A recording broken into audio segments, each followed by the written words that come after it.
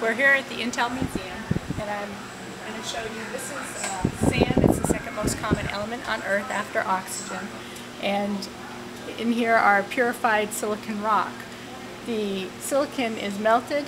You can see here, this is molten silicon, and it starts with a seed crystal. It's spun, and gradually the ingot is formed slowly by drawing it out of the molten silicon. This is a 270-pound silicon ingot. It's a 300-millimeter ingot, and wafers are sliced off the ingot and then polished to a mirror surface. And this is the point at which Intel purchases these prepared wafers and then starts to build its circuits on top of the wafer. We're in the fab area, and Intel manufacturing facilities are called fabs, and they're composed of several layers in a building. The clean room layer, shown right here, is where the chips are actually made. And the section above is all air purification, because the biggest threat to manufacturing a chip is particles and dirt. So the air in a clean room, this area right here, is might have 1 particle per cubic meter.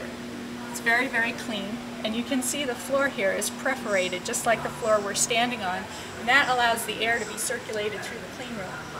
Underneath, on the floors below, are all the support materials, all the water and acid and materials, electrical, that are needed to support the clean room. And this is called the utility level.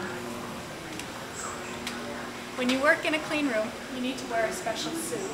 These are nicknamed bunny suits because when they first were introduced into the fabrication facilities, people thought they looked like large white rabbits. But they're actually very high-tech material, usually made of Gore-Tex, and they allow the worker to be protected from shedding skin flakes and particles of salt, sweat, saliva, hair follicles onto the chips that they're manufacturing, because one of the dirtiest things in the fab is a person. So, usually the fab shift is usually a 12-hour shift, and fab workers work 3 days on, 4 days off, 4 days on, 3 days off. And the fab is kept cooler because it's hot in the suit. So the average temperature in a fab would be in the low 60s.